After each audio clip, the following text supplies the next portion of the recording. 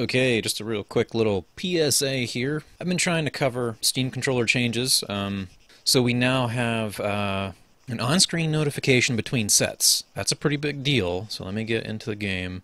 Right now I'm in infantry. Let's hop in. Now this is where I'd want to switch. I switch, boom, look at that, now I'm on land. So we now have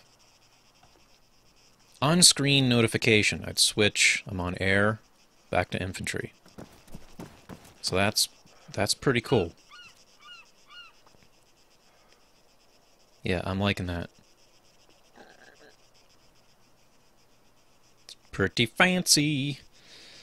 And there's also a new change where you can have the face buttons and the stick clicks be joystick click be a shift modifier, which I probably will never use. I mean, I'm kind of in the habit of having that be my shift modifier, but anything, you know, any more functionality is always welcome. So we can now have, like, let's go. So the bumper is my shift modifier. Now we also have joystick click and face buttons. It's pretty fancy. So yeah, I just wanted to cover that real quick. That is, of course, in the Steam beta client. This has not been pushed to stable yet. I don't even think, yeah, the sets are not in stable yet. So once stable gets sets, you'll probably have this notification, which is pretty nice. So alright, that's all I got. Just a real quick one. I will see you around.